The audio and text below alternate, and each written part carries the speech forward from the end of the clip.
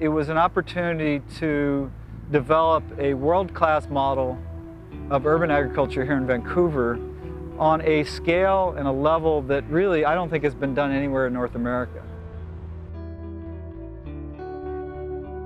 Because it's in your city and because you can see it, and because it's public, it personalizes where your food comes from.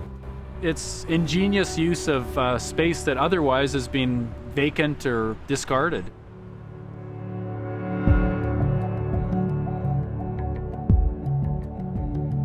A big part of us getting this going was spending a lot of time really coming to terms with what was really important. Why are we doing this?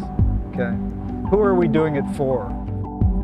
There was a group of us in the downtown east side that were kind of meeting, trying to figure out some enterprises that would work around the green economy, that would work for people of limited resource, barriers to employment.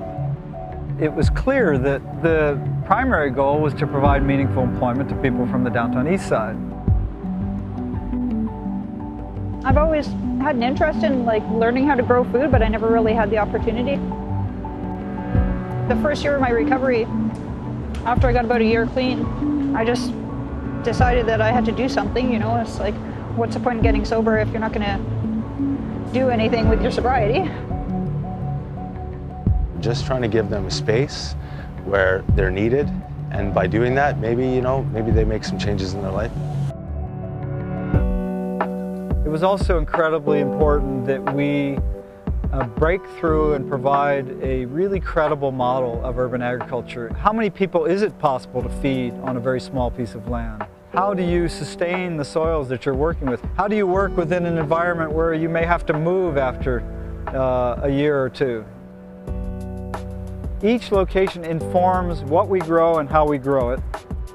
We're producing food on an artisan level that any chef, the top chefs in Vancouver, would be proud to serve on their menu. Urban food and soul food in particular are bringing a number of those pieces together, creating jobs in the city, creating local healthy food, and doing it in an innovative way. I don't know anywhere in North America where we would have a more sympathetic and supportive environment. By nature of allowing people the experience of sticking their hands in the soil, planting seeds, harvesting, growing the very nourishment that this community is eating right down the block in restaurants, at farmers markets, that process alone is incredibly healing. I can't say how much it's done for me, this job. It's amazing. I love it here.